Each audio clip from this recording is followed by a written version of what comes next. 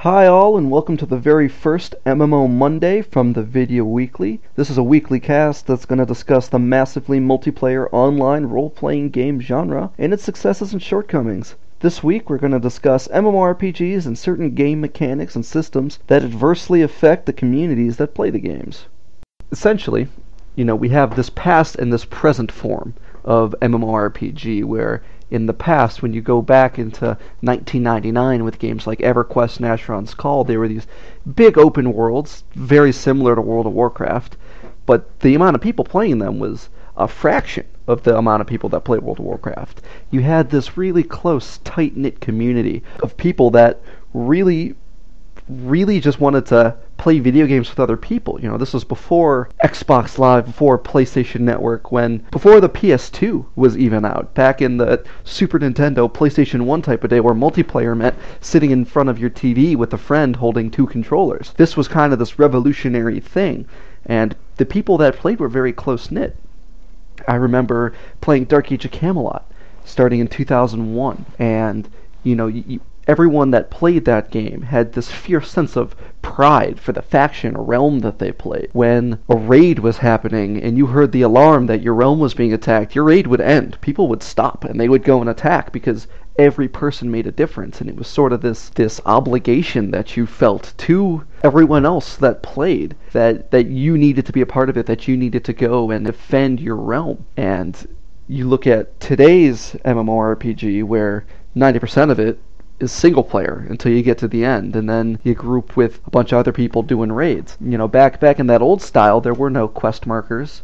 I think what we're experiencing with this new style is a dramatic decrease in communication between other players. It's a decrease in friendship, it's a decrease in camaraderie, it's a decrease in overall the massively multiplayer part of the genre. You have these quest markers and teleporters and instanced dungeons that totally cut you off from the rest of the world. Even World of Warcraft, which was championed and heralded for taking that older style of Dark Age of Camelot and Asheron's Call, were all big open worlds just like World of Warcraft was. They just didn't really have the fame that Warcraft did. And Warcraft took that sort of system and they expanded on it and they made it their own, and they did a great job. But today, you have all these other games forgetting that World of Warcraft drew its inspiration from somewhere else. All these games have quest markers and teleporters, and everything is sort of simplified, and you're guided on this linear path to leveling where you're level 10. Okay, well, you need to go and do these quests because there really isn't a more efficient way to level up. There really isn't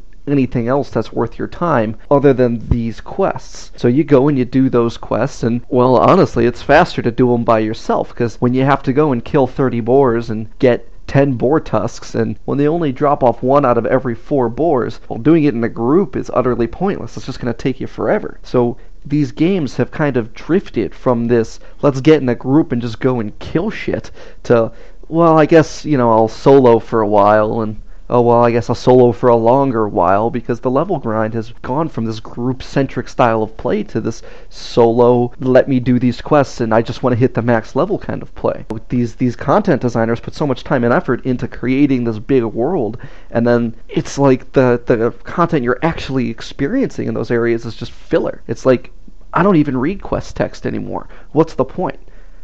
I mean, they're not interesting, and the ones that aren't interesting are still tedious when I have to go and do them. It's almost like you're playing a single-player online game than you are a massively multiplayer game like the games of old. I like to describe the new Star Wars game as a great single-player game with a multiplayer function, because it certainly isn't an MMO by my standards. It isn't massive, and it's hardly multiplayer when 90% of the quests are best done solo. Especially the dungeons. The dungeons, you go back to the old days of Asheron's Call, EverQuest, Dark Age of Camelot, even Anarchy Online. You could go in, and a dungeon was however many people you could fit in there. In fact, most of Asheron's Call and Dark Age of Camelot's dungeons weren't instanced by today's standards. I mean, they may have been, you go through a portal or you enter the zone, but it was still kind of an open zone. It wasn't really its own instance. Everyone didn't get their own version of the dungeon. If you walked into the Tomb of Mithra in Dark Age of Camelot, and you wanted to get to that one spot where all the mobs respawn really quick, well, there's a 9 out of 10 chance a group's already there. You can either join or you can wait until someone leaves. And it was that sense of you're playing to play with someone else. You're playing to play with a group of other people. It's not something that you generally encounter today. It used to be all these people with the common interest of wanting to play together in an online setting in a time where that really wasn't a common thing. Really, what type of person is the person that plays these games now? It almost seems like that initial type of demographic that really got the genre started isn't what's being catered to right now. And because the developers are going for this broad, sweeping audience, you can tell that the quality of the games and the innovation being created for these games is really suffering. There hasn't been a game in years that's had 3 factions like Dark Age of Camelot, or just massive open world PvP type function like Asheron's Call, and the closest thing that came close to that was Shadowbane, which was however many years ago, and after that was Age of Conan. And those are games that really brought something unique to the table, but were so flawed and buggy due to trying to appeal to all these different crowds and this big mainstream demographic that the games floundered when they came out, because the majority of MMO players go in expecting to play World of Warcraft, and what they get is something different. And they're like, oh, well, this isn't World of Warcraft. And the sad thing is that games like Rift, which are really polished and really good in their own regard, suffer because they tried too much to be like World of Warcraft. So when a person goes in and says, oh, this is World of Warcraft, that's great, because you managed to create something that lives up to this monolithic creature on a pedestal that everyone wishes to reach up and try to take a part of. And it suffers because a month later people are like, oh man, well, I guess if I want to play WoW, I'll just go and play World of Warcraft. I don't need to waste my time or effort with this. This isn't as good. And the result of this oversimplification of the genre is killing the community, because you have this level of exploration in the previous games that you go out into the world. I remember Dark Age of Camelot didn't even have a map for the first 4 years or so. There was no in-game map. There was a coordinate system that you needed to learn how to use, and I myself never learned how to use that. I'm not a scientist. I could never figure that out. But I did memorize all the landscape. I could probably still find my way around all 3 realms of that game without using the map.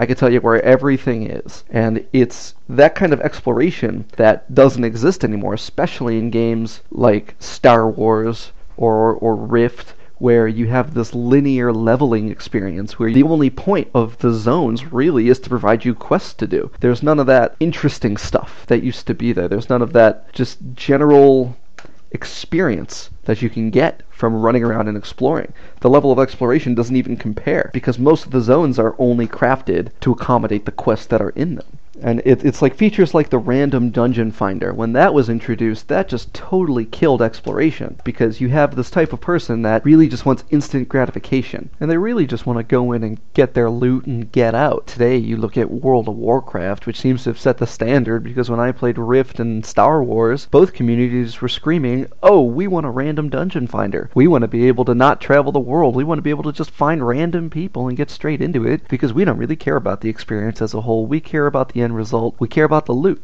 We want to be able to do this other content. This content here is irrelevant. They just want to jump right into it, and it doesn't promote playing together realistically at all, because when you go and you get 4 other random people from a different server that you'll never see again, what are you really doing other than just trying to grab loot? You go back to the Dark Age days, or even the pre-Burning Crusade days of WoW or Final Fantasy XI, where if you were a total piece of shit on your server, everyone was going to know you, and you weren't going to get in a group because of the way you acted. There's nothing to stop people from being like that anymore. There's no sense of community or camaraderie on these servers anymore in most MMOs like there used to be. And a lot of that, I think, is probably a function of guilds.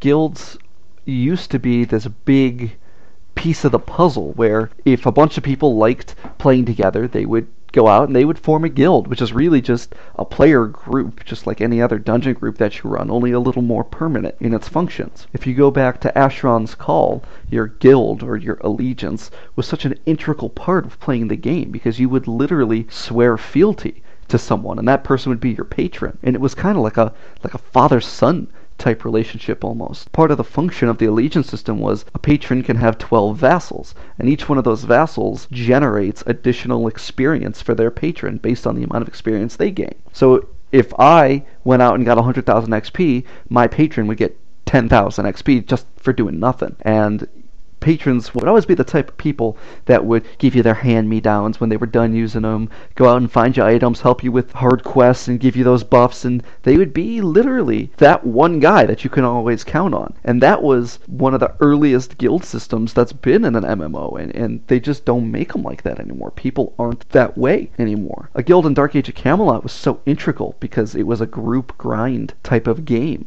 The quests were essentially meaningless from an experience standpoint. You grouped up and you got a great farm spot and you would hunker down and you would farm up and you would get your experience that way. And link shells in Final Fantasy XI were almost the exact same thing. It was just a better way to go through the content when you could do it with people you could call your friends. Generally just random strangers you meet on the internet that you just hang out with all the time. And you look at today's guilds where it's really just a mad dash to the top.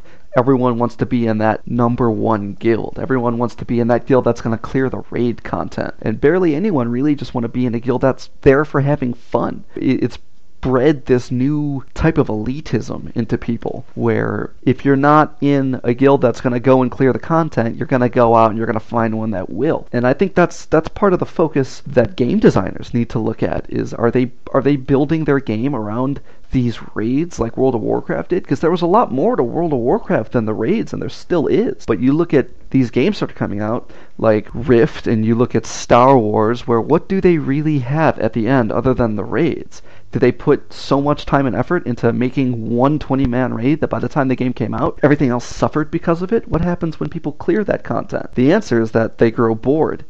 They leave their guilds. There's no real allegiance anymore. Now, there are, of course, guilds, such as the guild that I personally lead, where it's a group of friends that are going to travel from game to game, and, they're going to be best bros for the rest of their lives. And there certainly are large gaming clans and guilds out there that really transcend that. But when you look at how long those have been around, they're from that previous era. They're from that previous generation, where guilds actually meant something other than just a green chat in your chat window. I think game designers really need to look at the way that they're simplifying all these different systems and how it's affecting the quality of their communities. Because as it stands, the gaming community for MMORPGs has gone from this niche genre where everyone has this kind of common interest and everyone's really there to play with other people to an after-school special, an after-school thing that kids do. It's lost its focus and it's lost its heart. And I think that if people really re-examined what they're doing when they make these games or how they act when they're in these games, then I think the community can bounce back, but it's going to take time and it's going to take effort. And the real question is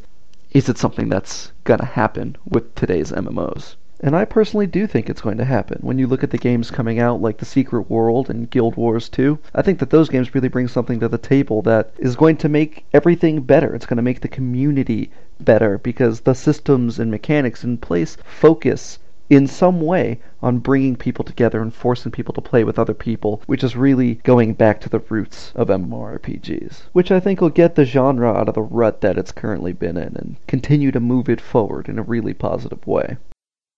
Thanks everyone for listening in to the first MMO Monday podcast. We'll be back next week to discuss Guild Wars 2 and why PvP is so essential for an MMO's success. Please be sure to check our website, videoweekly.blogspot.com, for future updates in the wonderful world of video games. See you everyone next week for next week's MMO Monday.